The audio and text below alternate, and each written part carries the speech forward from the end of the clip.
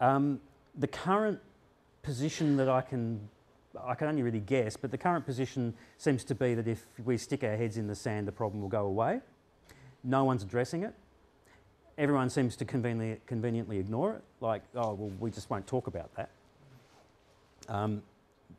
My solution, which is something I was going to touch on later, but I can touch on it now, is I make myself a standard filter, which I apply before I start grading.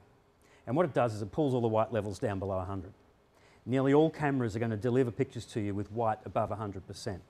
Very few camera operators, especially with modern cameras with, you know, like less sophisticated viewfinders and everything, they don't really show them what they're dealing with. The pictures look good no matter how bad they are. You know, and generally, you know, people will go over and adjust the monitor to make the picture look good rather than adjust the camera. And so you'll get underexposed and overexposed pictures.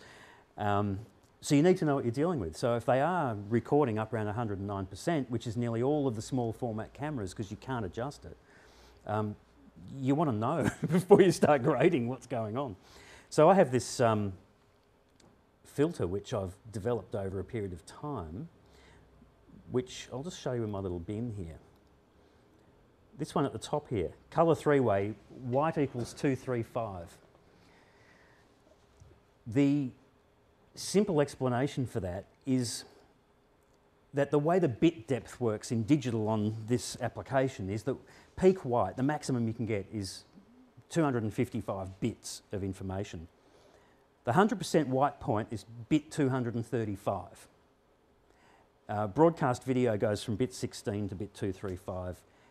RGB video or graphics or any other electronic generated stuff is bit 0 to 255.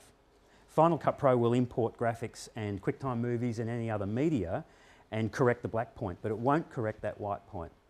And the stuff that comes out of cameras does the same kind of thing. So let me just go in here and remove the filters I've got on here. And we'll just apply my standard filter, which is that one. And then we'll have a bit of a look at this little waveform monitor. I'll just drop that back down there. Have a look at the histogram on the top right. You'll see very easily what's going on here. Now, this three-way colour corrector has let's sort of go out into a little loop here because this is interesting. You can get into numeric controls. You can plug numbers into the colour corrector. May seem unnecessary, but this is the area where you can keyframe the colour corrector. So you can make gradual changes over time. So if someone does an iris pull and the exposure goes up or down, you can put a keyframe in here and you can adjust the opposite direction and fix a problem that has occurred over a period of time. But it also allows you to look in here and find all kinds of interesting stuff, like you can write information down if you want to copy things onto a pad or something. You can write numbers out of here. But highlight controls, 235. When you put the standard filter in, that's 255. And you can see in the background there what's going on. So I just make myself a filter that says 235, which pulls anything that's sitting at 255 down to 235. Bang, nothing's over white now. Everything that's absolutely maximum that they can give you from a camera is now going to sit at the white point. It's a great way to see those details in that little top 9% that the LCD screen won't show you. So now you can really see that stuff. This may not be a particularly good picture to do it with. Let's have a look. No, it's not really that great for that, but believe me, it works. It saves you a lot of aggravation.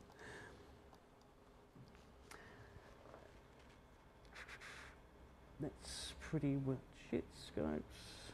Peter, if you're just working on the web where pretty much everyone looks at an LCD screen, would you need to apply, would any of this be sort of useful for that medium, bringing down those white levels, or does it not really matter for that?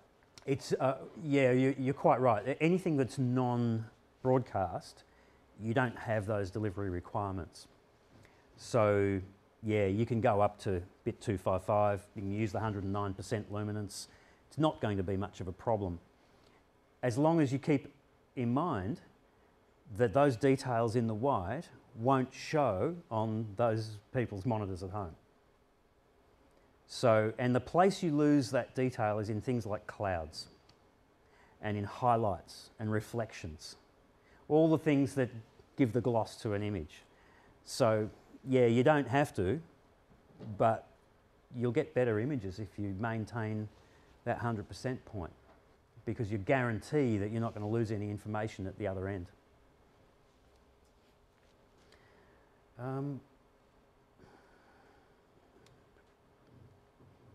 Okay, get into a little bit of preparation stuff now, because this is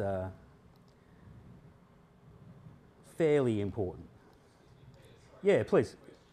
Yeah. You've got your scopes set to green by default to white. Is there a way of making them green instead of white by default, or do you have to switch one every time? If you change it, it'll remember it. Really? Yeah. But if your preferences get upset or trashed, then it'll go back to the default, which is white. Yeah. What's the name of that tool? I'll show you. I'll close it down and we'll open it up. If you go to the Tools menu, it's called Video Scopes. And the video scopes and the frame reviewer, they open up in a thing called Tool Bench. If you have a look at the, you probably can't see it. It's called Tool Bench, and if I open up something else, like a frame viewer, it goes into the Tool Bench, and then it's tabbed. I generally work with two monitors and separate them all out, so I've got it all open at once. And sort of naturally leads us to the frame viewer, which is a wonderful tool for colour grading. This is a tool that allows you to look at something else in the timeline whilst grading your current shot. This is pretty much the way telecine chains used to work. They'd grab a freeze frame of a particular grade. They'd usually have a whole bunch of frames. This is kind of like a similar kind of thing. You can choose what you look at. You can choose the previous edit. You can choose the second edit back. Keeping in mind that transitions upset it. So it works for cuts. It doesn't work so well with transitions, and I'll just demonstrate that. If I'm sitting here, you'll notice it's not actually showing the right thing. If I go to previous edit, it shows white. That's because the previous transition is white. It goes back to the previous frame and it's got a transition across it. To get around that, you can use in point or out point. So quite often, I'll grade a master shot, like a wide shot. It might be the master shot for a scene, if you're doing drama work, that kind of thing. And I'll mark that as an in point. So for example, if I wanted to use that as a reference for colour, I'll just mark that in. Sorry about the messiness here. Step back to the next shot. Now I've got the previous shot. The good thing is, you can choose the precise frame that you want to look at when you use an in point or an out point. That can be very handy, because if there's a lot of movement in sporting things, you might want a particular frame that represents the colour you're looking for, and you want to define it precisely. Without defining an in point, you can't really do that.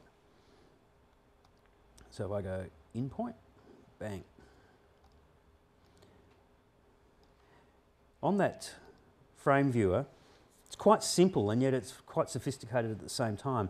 It will default to a 50-50 left-right split. The good thing is, you can pick that up and you can move it. So now I can look at the other side of the picture. If I'm trying to match, like if this bloke was in the background of that other shot, I can do this and say, okay, you're there. Or I might want to match the skin tone, or I might want to match the tone of, I don't know, his leg or something. So you can, but this is really flexible because you can customise it to suit what you're doing. And it's always nice to be able to make the tools do what you want rather than you having to work around the tools.